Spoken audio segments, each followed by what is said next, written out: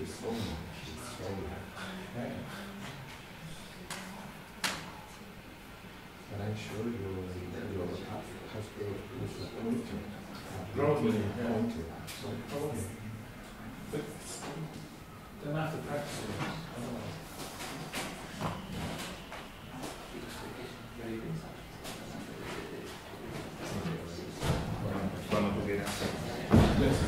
Okay.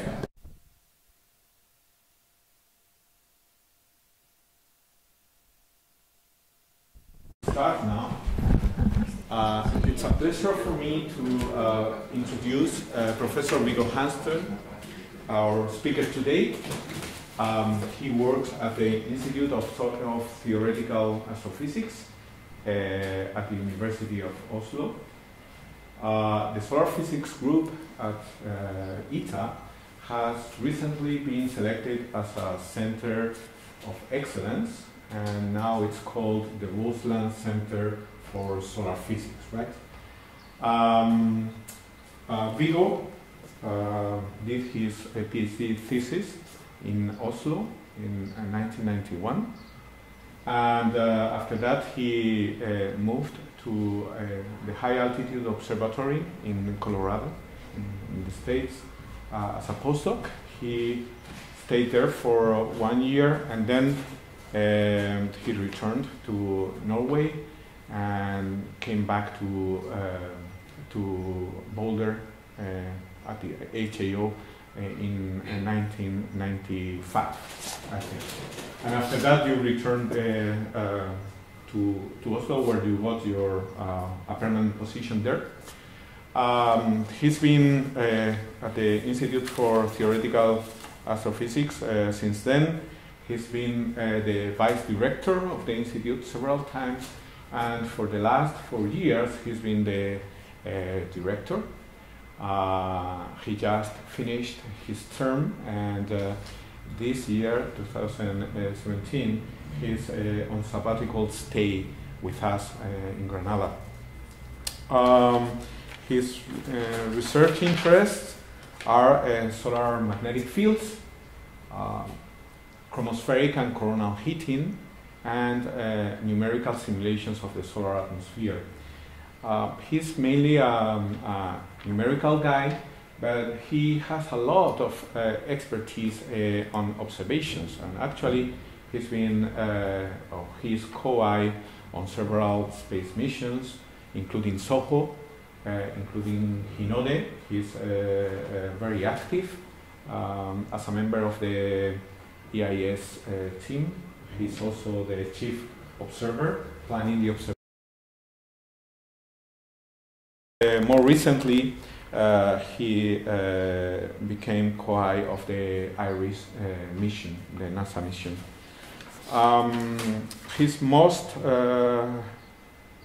He's very well known for having developed the Bifrost code together with Mats Karlsson. This code is MHD code capable of simulating the whole solar atmosphere from below the photosphere up to the corona. It's the only, or it's the first code capable of dealing such wide range of conditions. And almost everyone working with IRIS data uses these simulations. Very recently, he received the Artowski Medal of the National Academy of Sciences, which is a very prestigious prize with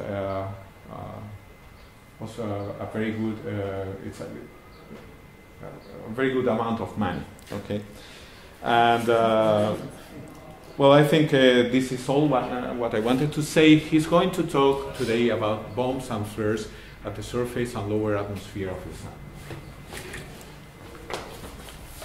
Thank you very much, Luis. I have to say one thing, and that is that I shared the prize with Mats Karlsson, so I didn't get all the money myself. Did I forget that? Yes, you forgot that. All right. So it's good to be here, but sometimes one remembers the homeland, and one of the things that you get when you live far north is that you see that the northern skies are sometimes green. And that has led a lot of Norwegians to, especially towards the north, and that's led a lot of Norwegians to think about what in the world is going on. And of course, the answer to the question is that it's the sun that is pushing a bunch of plasma into the Earth's magnetosphere and causing this emission of light. And essentially what I'm going to do is I'm going to start at the Earth and I'm going to go back to the sun and explain what sort of problems we have dealing with this, when we're dealing with the sun, and why it's giving us these strange effects on the planet. So we can start with the basics, and I guess the most basic thing is that the sun is a star, and it's sort of halfway into its life. If you can imagine that the life of a star starts somewhere as a cloud over here, then goes through a phase where it's rotating rapidly, generates a lot of magnetic field. Then the rotation rate eventually slows because I guess the magnetic field works as a sort of a brake in the interaction with the interstellar medium in some sense. And it'll slow down, and that happens with the magnetic activity as well. And at some point in the, not exactly near future, but at some point in the future, we can imagine that the sun will become as boring as non-solar physicists think it is. So there will be no magnetic field at all to give us any excitement, and we can probably retire. And then, of course, more excitement happens, but that's more like 4 or 5 billion years in the future. All right, so we have a middle-aged sun. It's generating a magnetic field, which generates activity and excitement at the Earth. And the question is why or how? Where do we get this field? So we can see that the sun, it spews out these coronal mass ejections and flares and things that fill interplanetary space with magnetic bubbles. These are the ones that interact with the Earth. And the source of that is, of course, the solar corona, which is filled up with loops of all sorts and activity. You see here that this is probably on a time scale of some week or something like that. We see that the magnetic activity is quite... You can see regions of field that are more or less in the same place, but that they are active. Things are going on. There's changes and excitement. And if we focus in a little bit more, we see that this kind of excitement leads to, of course, the spewing out of material that goes into the corona and onwards. And this sort of activity happens on many scales, also smaller scales as those accessible by, for example, the IRIS instrument. This is an image embedded in a larger instrument which is taking a picture of the whole sun. Then this instrument is, the IRIS one is one that can concentrate on a small bit. We can see that if we look at this, we can see both the small scale things here and then the larger scale explosion at the same time. So we have activity going on small scales and on huge scales. And this is something we have to understand if we're going to understand the totality of the solar magnetic process. So what do we want to do? Let's try to set up a program for this talk. Let's say we have a starting point, and that is that the corona is filled with magnetic loops. And those loops, they are in the corona. We know that the energy content or the energy density of the field is much, much higher than the energy density in the plasma. So the magnetic field dominates everything. On the other hand, if we go down to the photosphere, we see that the opposite is true. Here it's the gas dynamics that controls what's going on, and it's pushing the field around. And then we're left with some questions. I mean, just as a basic starting point. And one, the question is, how in the world is this generated? Where in the world is it generated? How is it generated? And where and why does it appear in the photosphere? And once in the photosphere, how is it moving around? It's being shoved around by the various effects of, well, we'll get to it, of convection. But what can the movement of the field in the photosphere, what can it tell us? And this is where, for example, Louise is an expert. And again, once in the photosphere, how does the field continue up through the photosphere and into the upper atmosphere? How does that occur? And how is the coronal field formed? Because it's not quite obvious that the field just goes boop through the surface and gets out. It has to get there somehow, and we have to look into that process. And finally, once we get there, how do we convert the energy that's in the field, how do we convert that into heat, to heat the chromosphere and the corona? So those are the basic questions. I think I've covered most of them that we need to cover when we're doing solar physics, but of course that's way too much to cover in this talk. So I'm going to concentrate on this one. how does field get into the atmosphere, and how is the coronal field formed. But I'll give a short introduction to some of these other things too, because they fit in. I mean, these questions hang together. All right, so let's begin with the base. Yes? Can you tell us what is for you the upper atmosphere? Okay, that's when we look at the sun, then the region we see with our eye, let's call it that, that's the photosphere, right? And I'm saying, for me, the upper atmosphere is everything above that region. Okay. Yeah, so that encompasses the chromosphere, what we call the transition region, and also the corona. Okay. So for me, that's the upper atmosphere. And in some ways, it makes sense. I may get back to that, why that's a good combination, but okay. All right, so let's go to the basics here. Here's an image of the corona. This is about 1 million degree hot gas. But of course, if we want to know how the field is generated, we need to look inside the sun and the processes going on there. And I'm sure you remember this from some point in your education.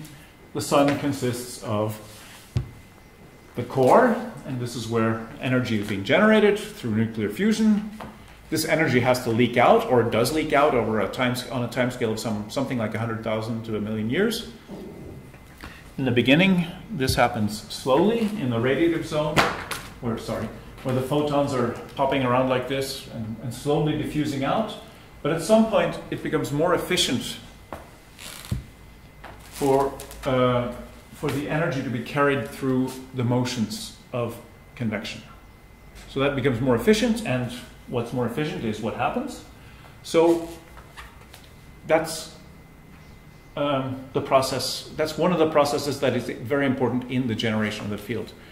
Of course, we have one more process, which has to be mentioned. Oh, sorry, the chromosphere corona, and that is that the sun rotates differentially, i.e., that it rotates more rapidly at the equator than it does at the poles.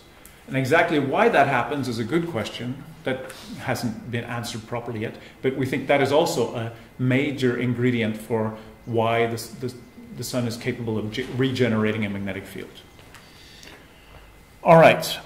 Now I've talked about a little bit about the solar magnetic field is organized on small scales and on big scales, but this is also true when it comes to, and I've shown you time variations down to a few seconds or hours, but if we look on a longer time scale, we'll see that the solar magnetic field also is variable on a much longer time scale, which is probably also well known here at this institute, and that is on the order of 10 or decades.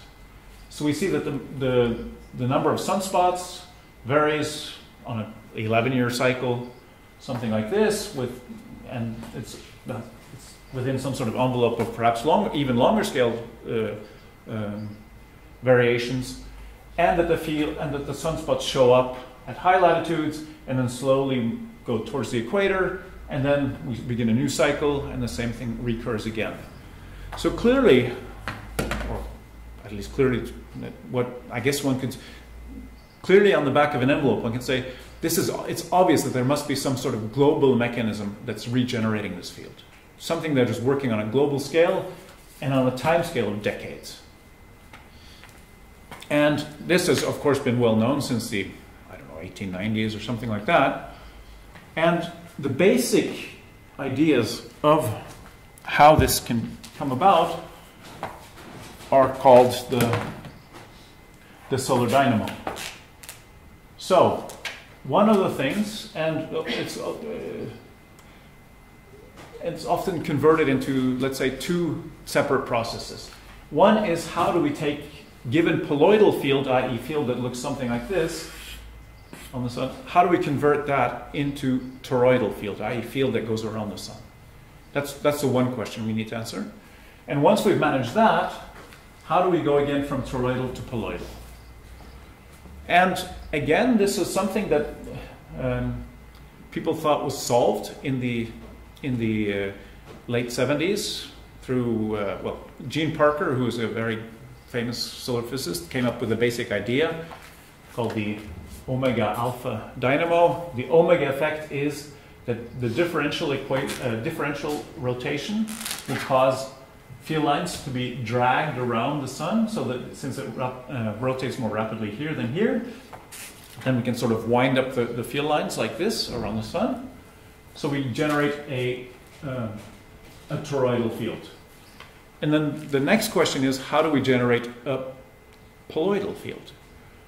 And that has been quite a bit trickier. And what Parker came up with was the so-called alpha effect. And he said, well, if you look at the details, there's some asymmetries with how fields are made according to latitude. And those slight asymmetries combined with reconnection can actually lead us to a regeneration of, i.e. when the field comes up, it twists slightly because of Coriolis forces and this sort of thing, and then you get reconnection and you can regenerate a field that looks some more poloidal.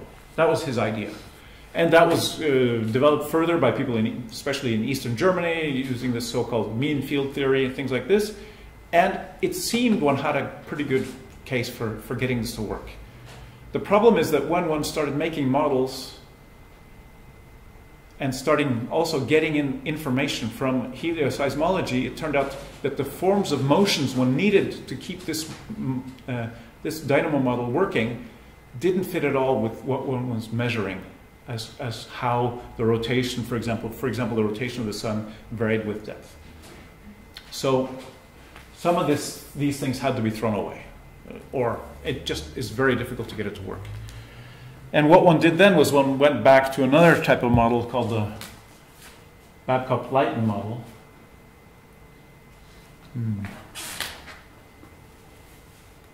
Oh, there it is, sorry. Where one works with when these field lines rise up in through the convection zone and into the photosphere, then there's a slight asymmetry due to the Coriolis force, which causes the field lines closest to the equator. They will diffuse across and destroy each other, and a little bit of the sun polar field will then preferentially go to the north and south pole and rebuild the poloidal field. It's at a very low efficiency, but you don't need that much efficiency to get it to work. So this is one of the ideas that was thrown away in the 60s when Parker came with his idea, but now has come back. But in any case, one can sit and draw cartoons for ages, but if you really want to test things, you have to use a numerical model or analytical model to really get going and see, can my back of the envelope or cartoon, can it actually work in reality? And that is, I guess, the big progress that's been made the last few years, is that people have been brave enough to start trying to model this numerically in various ways. Now, I've already told you that the time scale of the magnetic field generation is of the order of decades. And that means that if you're looking at the sun and you're thinking what's going on there, and you're trying to solve the hydrodynamic or magnetohydrodynamic equations, you know that if you kick the sun, you get sound waves that are going to be flying around inside the sun, and those have timescales that are pretty short. So if you want to model this on a timescale of several decades, you don't have a chance. So what you can do then is you can throw away the compressibility of the medium, and you can make what's called the anelastic approximation. And when you do that, you also throw away the sound waves, and you can progress with much bigger time steps. So that's the process that's been used to model the sun up to almost, at least the inner parts of the sun, and up to almost the surface. When you get closer to the surface, this is not allowed. I mean, this doesn't work anymore, but at least for the interior of the sun, you can use this approximation. And what you get then, it's a bit, okay, as you get models that maybe look like this. This is something I've just taken from Fan and Fung, or maybe it's Fung and Fan, I don't remember, in 2014, where they have exactly done this sort of simulation and get something that at least is starting to look like what the sun is doing, i.e. they get the 11-year cycle, or they get cycles somewhere between 5 and 15 years, they say. They get the differential rotation profile looking about what helioseismology is telling them, and so on. And in addition, they get the formation of strong flux regions that start rising towards the surface. So they've got most of the ingredients that they need in order to perhaps at least say we're getting close to explaining what's going on in the interior of the sun. So maybe one is getting closer to understanding the basics of the global dynamo. I have to say, though, that sometimes being on panels where we look at proposals for funding, both in Norway and other places, is that I've seen several of these sorts of reports, and people do not agree yet on what is going on, and there are things in the interior of the Sun that are far from understood. For example, the basic importance of rotation is not well understood, or how important it is relative to convection and so on. So this is an open field of research. Let's turn to another open field of research. And that is the question of, okay, once we've got the field in the photosphere and it's being shaken around by the granulation and the motion of granulation, how can we convert that motion into heat? Because we know that on both so-called supergranular scales, i.e. things that are on the order of 20 megameters on the Sun, and on smaller scales, this is about 2 megameters on the Sun, we see that there's motions and that the magnetic field is being shoved around a lot. And this means that when you're shoving a field like this, then you're generating a Poynting flux. That Poynting flux must be going up. And now the question is, how do we use that Poynting flux to heat the corona? And this is not a new idea. I'll just bring you to the date here. This is Hannes Alfvén's paper in 1947, and how he uses exactly this mechanism to generate, for his case, Alfvén waves, of course, to heat the corona. So this has been around, how long is that? 1947, that's 60, 70, 80 years. I mean, it's a long time. And people are still not agreeing on how this mechanism works exactly.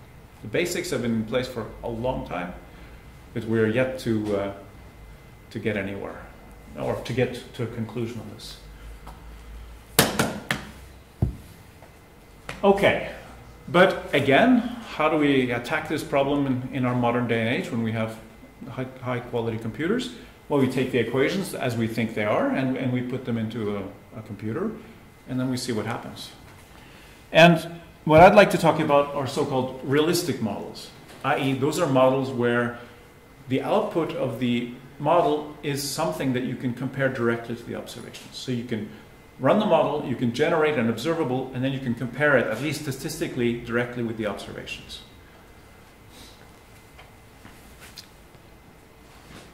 All right. And as Luis said in the introduction, there's not too many groups doing this, but there are more. So we have sort of our brother code in Copenhagen by Åke Norden and Klaus Dalsgaard. There's a Japanese group that is now working very hard and getting close to this. Ijima and Yokoyama, and then there's Matthias Rempel at HAO, and then there's us, essentially. So, which is a good thing. There used to be only one of us, and now it's slowly growing, and perhaps we'll even manage to find some disagreement, and that would be even better, I hope. All right, so this is going on. And one could ask the question, okay, you're talking about realistic models, but what in the world are you? Can we really believe you? I mean, how well can you do? And this has actually been a study, because models up to the photosphere, disregarding the magnetic field, have been going on for quite a while, since the late 80s. And the question one could ask is, how well are you doing? I mean, can you actually, you're claiming you can reproduce what's going on in the Sun in detail. Are you doing well? And I guess the bottom line is yes, at least when it comes to the photosphere. And these models have both been compared with the real Sun and with each other.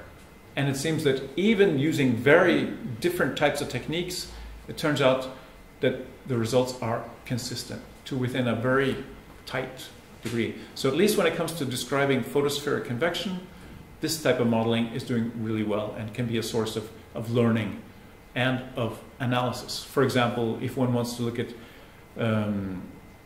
abundances, solar abundances, for example, then you can use these sort of models to say, okay, I'm measuring an oxygen line. What abundance does that have to be at the proper place? And that's actually caused a slight revolution in how one computes the abundance. The abundances, because of this type of modeling, have been changed quite a bit because of this. So it's a tool that one can use, and the hope, of course, is to extend that tool up into the higher atmosphere. And that was one of the origins of this Bifrost code, and I'd just like to go through rather quickly what goes into a code like this. So we have a so-called sixth order scheme. This is not important. There's many ways of starting doing numerical modeling, but in this case we use a sixth order spatial scheme with artificial viscosity or diffusion instead of numerical viscosity or diffusion. We have open vertical boundaries, which is obvious why one should have one studying the sun, because it's not the same down here as it is up there by any stretch of the imagination. So you need some sort of prescription of what does the rest of the universe look like, well, the rest of the universe, and what does the interior of the sun look like. You need some sort of prescription to describe the rest of the world. On the other hand, on the horizontal boundaries, you could probably pretend that things go around and come back. Okay, we would also like to have a possibility of introducing magnetic field into the bottom boundary to see what happens to it. We need some sort of a realistic equation of state, and we need to do optically thick radiative transfer, and some way of describing the radiation up in the chromosphere, which is too expensive to solve in detail in the chromosphere, because there's too many lines and there's too many things you need to do. Unfortunately, in the corona, there's another player in the energy equation, and that is thermal conduction. This also needs to be described, and for reasons that will take me too long to explain, this is a bit of a trick, because the operator for thermal conduction scales much more poorly with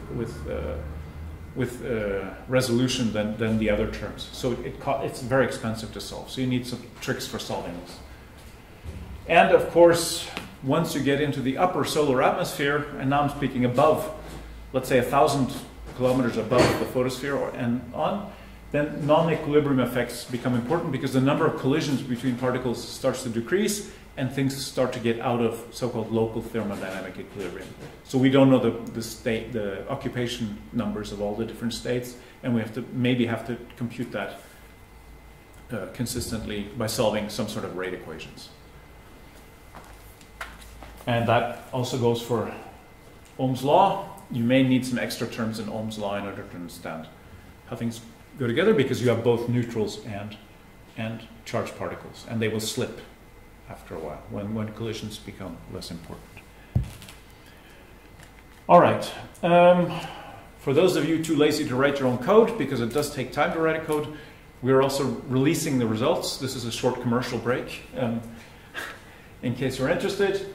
And you can go to a web page and find some of the results we have of this. I won't dwell on that, but continue. And say, okay, so where were we with our main story? Our main story is that we have field coming from below, and we want to see how do we get it through the photosphere and into the further corona. And there are several groups who have looked at this. Just setting up a few here. But one of the problems with this is that the observers, and here Louise may arrest me or choke me or hit me, they don't quite agree on what the prescription of what does the field actually look like on the sun. Because it's not easy to measure the magnetic field of the sun. So what does the photospheric field actually look like? And if you look here at well, this is since, actually, I guess the big revolution came with Hinode, or one big revolution came with Hinode, is that several of these groups did their measurements, and you see, well, predominantly horizontal, isotropic distribution, predominantly vertical, and so on. So at least for a while, it's been, even if the modeler, you say, am I doing this right? Then you go back to the observers, well, can you tell me if I'm doing it right? They say, maybe. And that makes it more difficult to make proper models. All right, but I think I just read a paper from Bruce Lights that came out sometime this year, and he said that, or they say that in that case that the strong fields look like they're primarily vertical, while the weaker fields look like they're primarily horizontal in the photosphere. But I don't know if that's the last part of the story or not. But at least I wanted to say that the difficulty is that as a modeler, you really want to have the observers able to tell you you're doing it wrong or you're doing it right.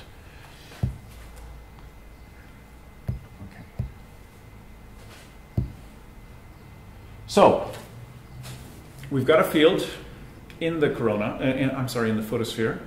We'll have a convection simulation going on. And what we find then is that generally, once we have that, almost it doesn't matter what we do.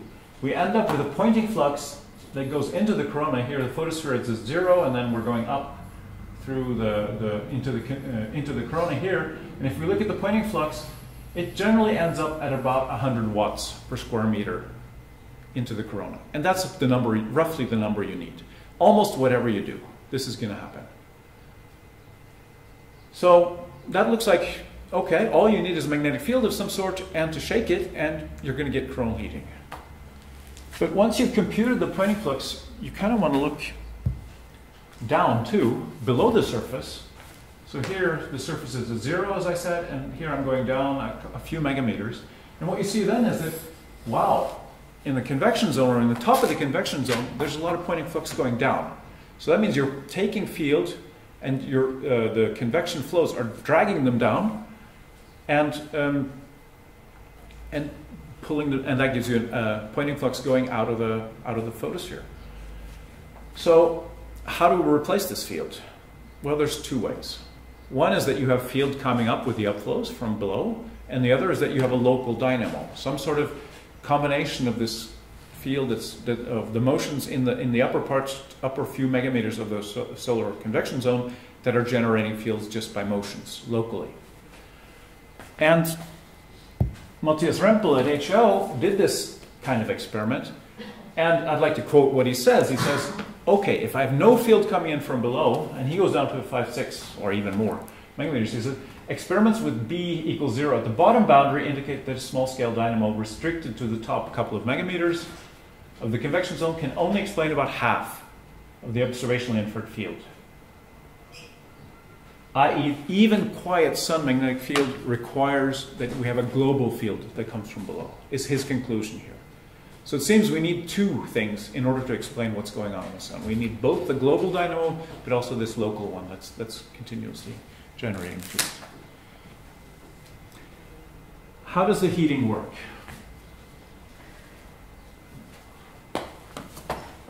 Sorry. All right. Now we're going to go to talking about, we have the field, we're in the corona. How do we actually take the Poynting flux that we're producing at the photospheric plates here? How do we take that Poynting flux and insert it as heat into the corona? And this is a cartoon made by Gene Parker in, I don't know when. It doesn't really matter, but he said, okay, I'm going to take away everything that's not important, and I'm going to just look at the problem as basically as I can. So I'm taking the photospheric field, which goes, let's say the field lines are going like this, and he said, well, the curvature is probably not important, so I'll just move it like that. And gravity is not important, so I'll take that away. So the only thing I'm left with are field lines that are connecting these two dots, like this.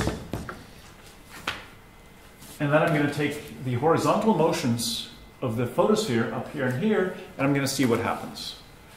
And of course what happens is that after a while, since you have more or less turbulent motions going on, the field lines are going to get all tangled up. And wherever they're trying to intersect and go through each other, that's where we get big currents, and those currents are going to dissipate, and that's our heating. That's the basic idea. So essentially, my computer is slow. Here we go. So essentially, we have field lines, and I've just drawn two of them, and they're being moved around by some sort of motion in the photosphere. And at some point, they're going to meet each other like this and want to go through each other because they're being pulled in opposite directions. Okay? And that means that we're going to generate a current that's going to be something like this. And the amount of current we get is going to be, of course, depend on their separation, but also on the angle they meet at.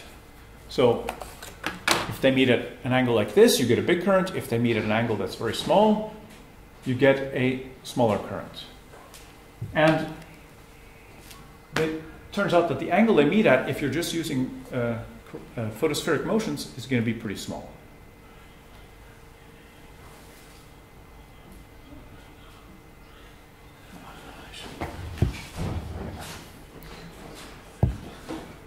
All right, but if one now takes this idea, puts it into a computer, and runs it, you find out you get some very nice effects. One is that the heating is highly episodic in time. So we get this, if you look at a certain point, and you look at how does the heating go, you see that it varies very rapidly with time in all kinds of different regions. And then the question is, okay, how does that fit with what we see?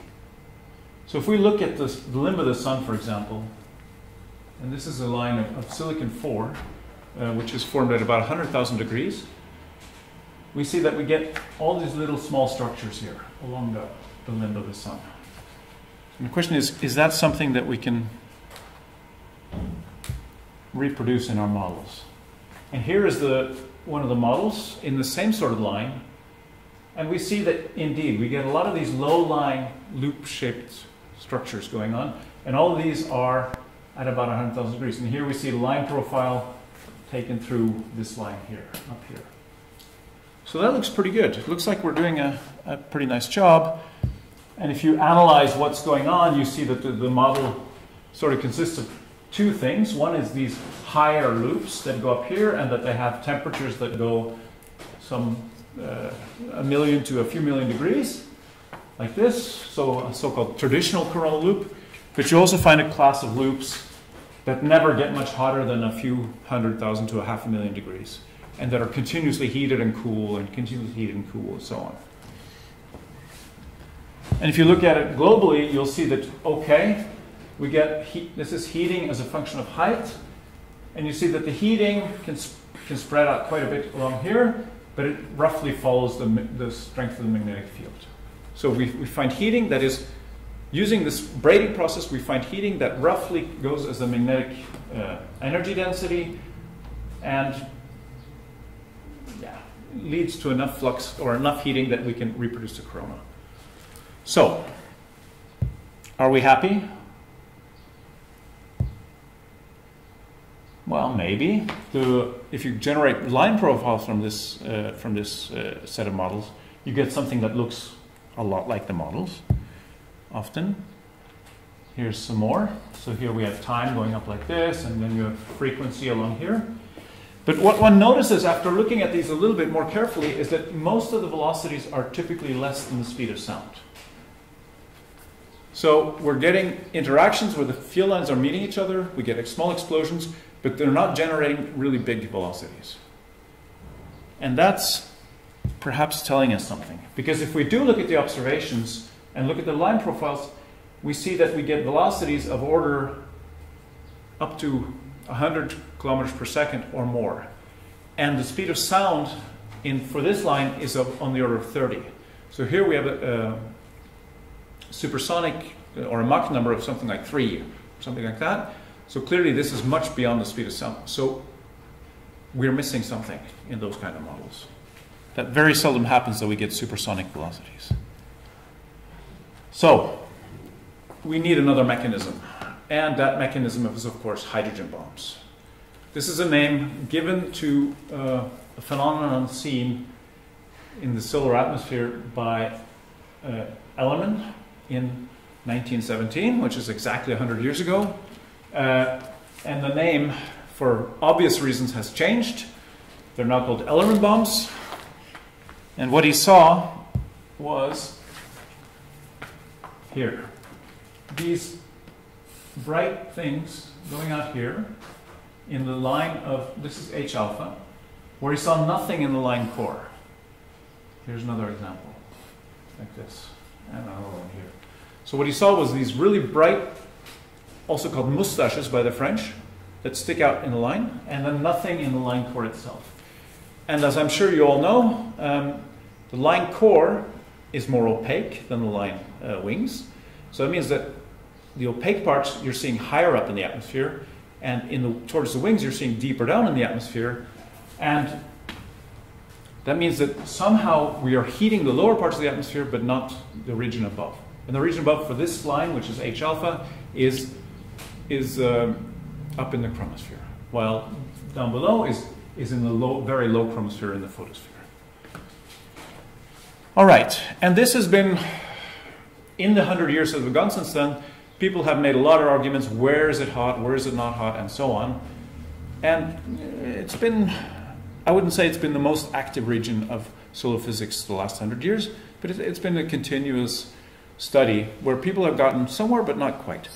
But I think it was quite reinvigorated by the fact that Hardy Peter in 2014, with the launch of IRIS, found a very similar phenomenon in hotter lines, i.e. silicon-4 lines that are formed at 100,000 degrees, where he found evidence that there was gas at quite low in the atmosphere that was heated to at least 100,000 degrees, roughly.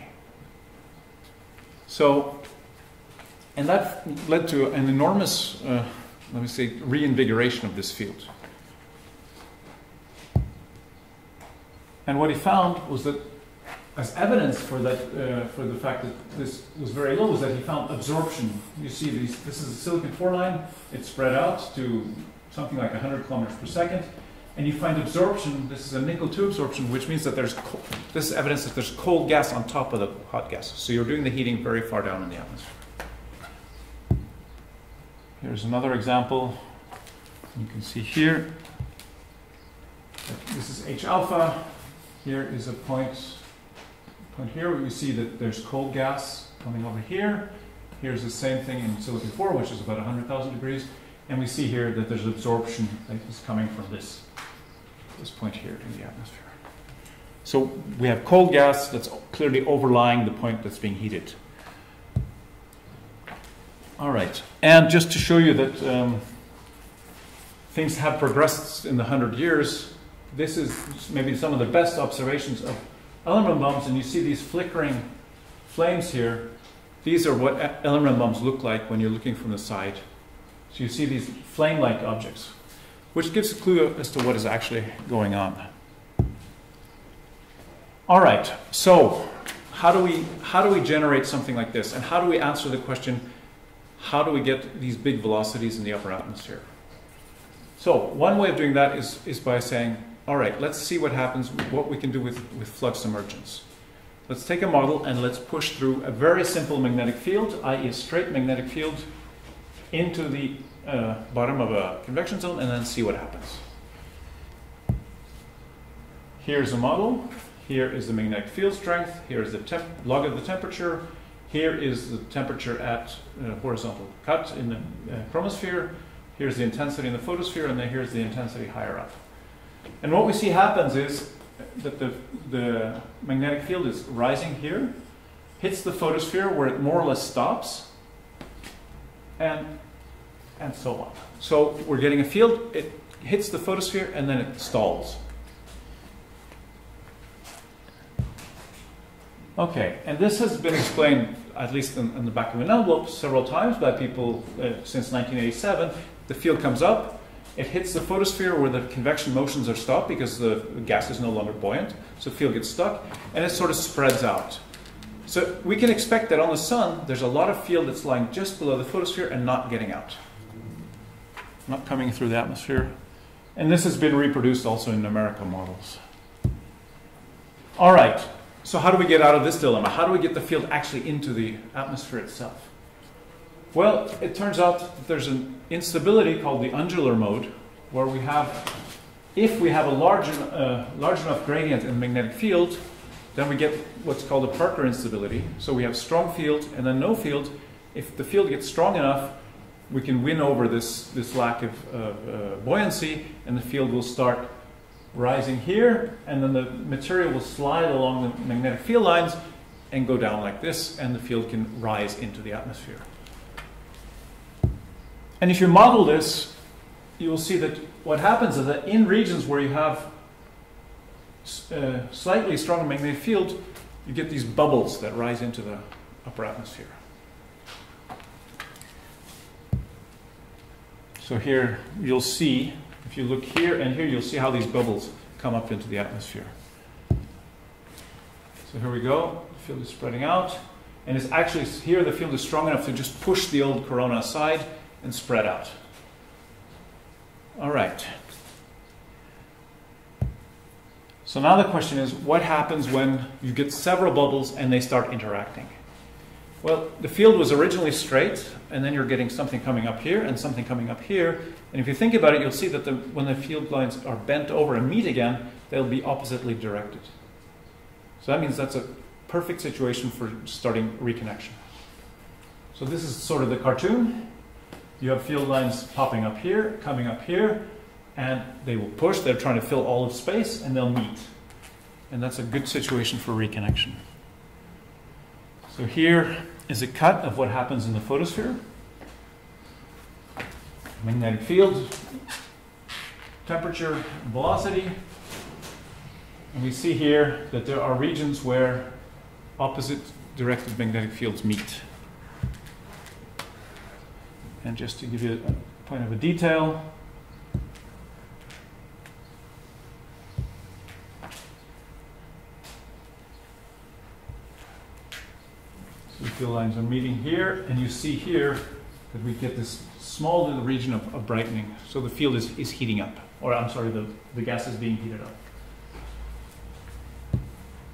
So we get strong field concentrations, very low temperatures around here, this black region here, and that's because the field is convecting, I mean the plasma is convecting and collapsing.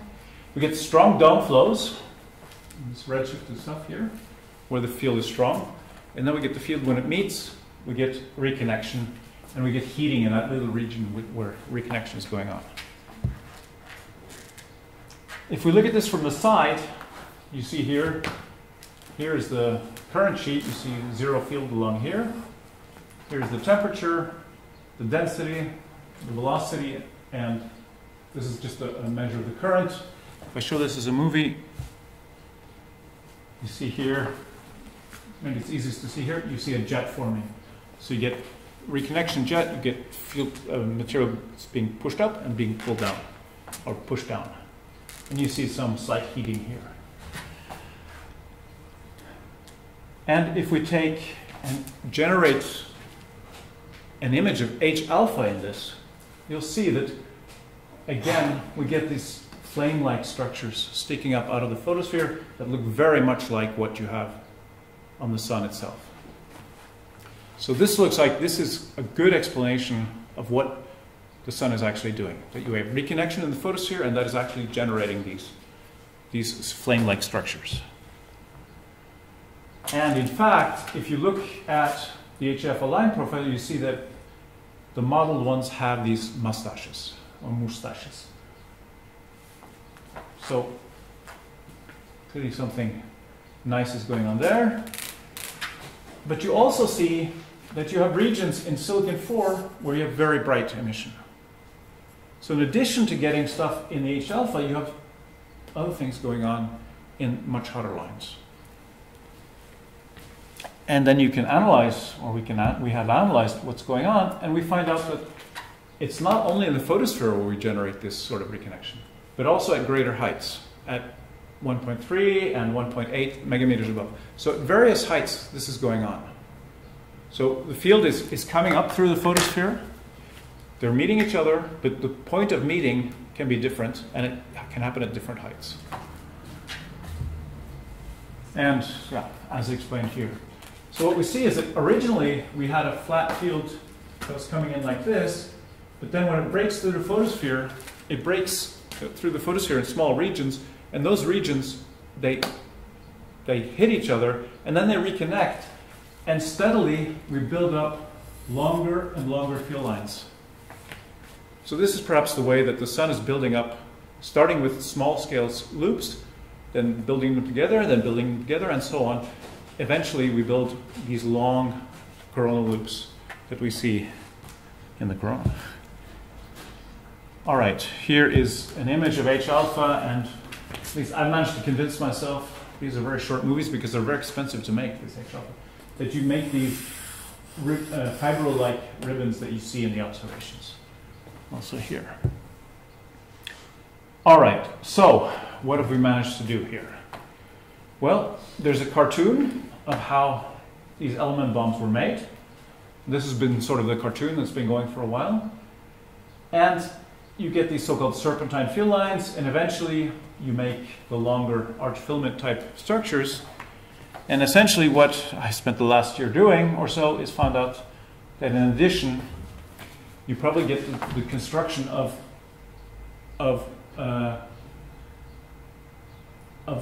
UV bursts at greater heights, because this process is happening at several heights.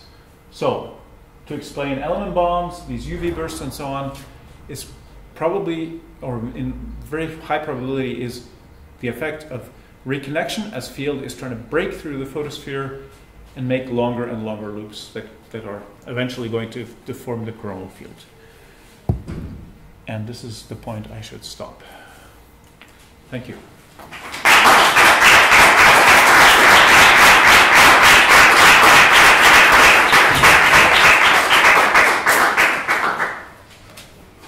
Well, thank you very much, Bill. Are there questions or comments? It's a very naive question from a non-solar guy. So, what percentage of the sun's energy output is in the magnetic field? Magnetic ability is like millions, billions. And would that lead to appreciable slowdown still? Protection of solar wind or? Let me see. It depends a little bit on. I mean, if you look at the numbers of the Poynting flux going, for example, being dragged down, then it's actually several percent of the solar luminosity is in the form of, or is the Poynting flux going down is on the order of several percent of the magnetic field. So the magnetic field is actually big enough to make some importance to the sun. I mean, it is a certain amount, but I think that the total percentage, I don't have that number in my head.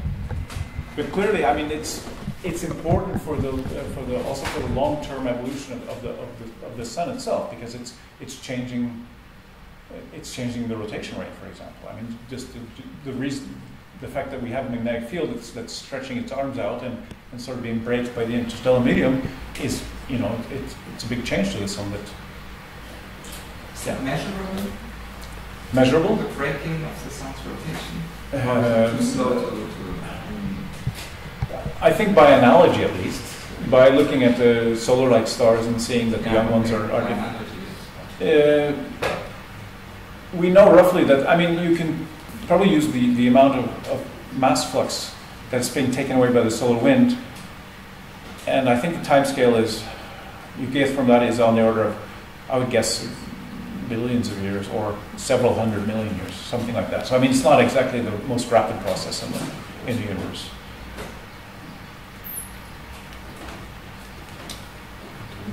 Also a nice question, related to the previous one, which is the connection, if any, between the models of the sun interior and those that you made when you want to reproduce the Hansreen diagram, these very crude and physical assumptions for the magnetic transport in the star interior, particularly non-adiabatic convection, you make these mixing length things and so on.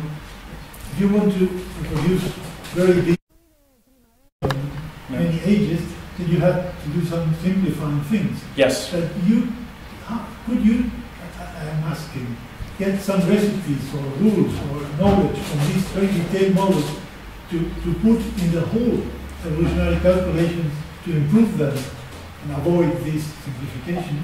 Yes, I think, well, not avoid the simplifications, but justify the simplifications, I think, is the secret, or tweak the simplifications. And I think that's a project that's already been done. I mean, people are looking into, okay, taking convection simulations, some few convection simulations, and saying, does, for example, mixing length theory give you the right answer, or how do I have to change it in order to make it work better, I guess. So I think you can, I think there's a very important interplay between the high, let's say, high resolution, high cost simulations that where you're looking into all the details and these recipes that like you say, one really needs if one wants to look at 10 billion stars or whatever. It has been done, or it's being done? It's being done, I would say.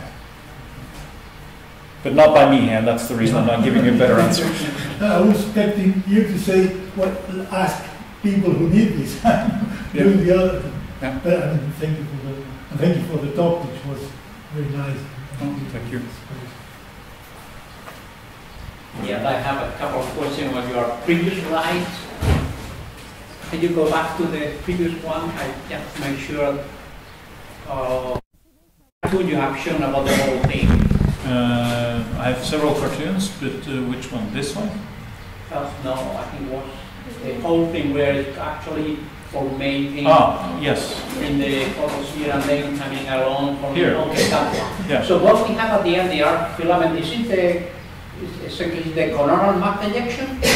No, I would say this, I mean, this is a cartoon, and it's kind of funny because this is a cartoon made by Kazunari Shibata in the 80s, and then Brigitte Schmieder and Etienne Pariat added some things, and then I added my little. But anyway, I think the basic idea originally was that this is just a coronal loop of some sort. So to get a mass ejection, then I think you have to push another system like this and push them together, or bring up some new flux beside it and something too, because this is a very stable structure.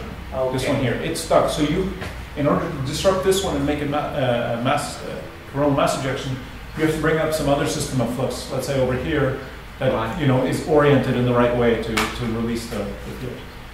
Okay. Yeah. So I was a little bit confused because I was assuming that was a big portion. Yeah. That was No. So I mean, with the coronal mass ejection. So in this talk, I didn't address the question of the big ejection at all. Okay. Yeah. Right. So, but for me, the question, or at least what I was hoping to portray, is that actually just getting the field from here and up to this state needs some explaining. Let's put it that way. Do you have an idea which is the time scale for taking that from formation from the bottom to the top? I would guess days. Days. Right. So that's something which is okay. Yeah. Well, I have another two questions, but no, they were actually related with the coronal mass ejection. Okay. But because it's not the topic, it doesn't really apply. Thank you. Any more questions? If not, I have one. Ellerman bones are observed mainly in active regions, or regions where magnetic flux is emerging quite intensively. Yes. Do you think? But these regions are very localized, and they cover only a small fraction of the total solar surface. Do you think the same process occurs in the quiet sun, in the rest of the surface? I guess the correct answer for me would be say I don't know, but I would like to say that a person you also know, Luc Ruppe, he told me that they had made some observations at the Swedish tower, and they found some things that look like element bombs also in some quiet sun emissions. So I think that it's worth looking at, let's say, to see if you can find at least some small element bomb type things also in the quiet sun. And I'd be a little bit surprised if you never got it outside, because I have a hard time understanding that this field, that I'm pretty sure is lying there somewhere between the photosphere. So there's a lot of field in the quiet sun as well, and I'd be surprised if it never breaks through and does this sort of process. I guess. But one question would be: can you detect the reconnection in the photosphere as a brightening, or maybe as a velocity enhancement by directional jet? I think it's probably easier to detect it as a brightening. Would be my guess. In the photosphere. In the photosphere. Yeah. I mean, or in the wings of H alpha is one possibility. But there might be other signatures that I don't know. I mean, this is something one could actually sit down and think, okay, where should one look? I'm not really sure. Yeah, thank you. Yeah, sorry. Probably apply the question, I'm not really sure. Anyway, I would like to make the question, and then how that could be, how efficient or how important compared with the different age of the sun. I mean, people are thinking about now that they're talking about the exoplanet and habitable zone and so on. They are thinking about at the earlier stage of the sun, they were really more active and they could eat the exoplanet and so on. So I wonder whether they have more efficient at the different stage of the life of the sun. Actually, that's a pretty interesting question that I don't know the answer to. But the reason I think is interesting is I heard a talk in last November by someone who said that they'd been doing studies of solar-like stars, and they found out that often they came in two separate classes. You had things that were like the sun, and you had a set of stars that looked like they were roughly the same age, that were quite a bit more active. So it may be that the sun is close to a state where it becomes more active or less active, and that, I mean, to me it sounds like, okay, maybe there's a big difference, because it looks like we have two separate dynamos, perhaps, right? We have the global one and the local one, and maybe on some stars, you know, they work together in a slightly different way, or that they are only one of them is active, or so on. And I think that would be a very interesting thing to look into, is to see, you know, is this actually the case? But I've been it's not really my field, but I've been surprised at how little people know about, for example, the importance of rotation. That they don't agree yet.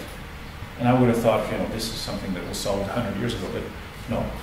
So, yeah. Thank you. Yeah. Okay. If there are no more questions, I think we should thank him again. And he will stay with us for the rest of the year.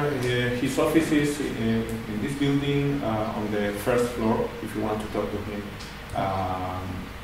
in more detail, we can do it. So thank you very much.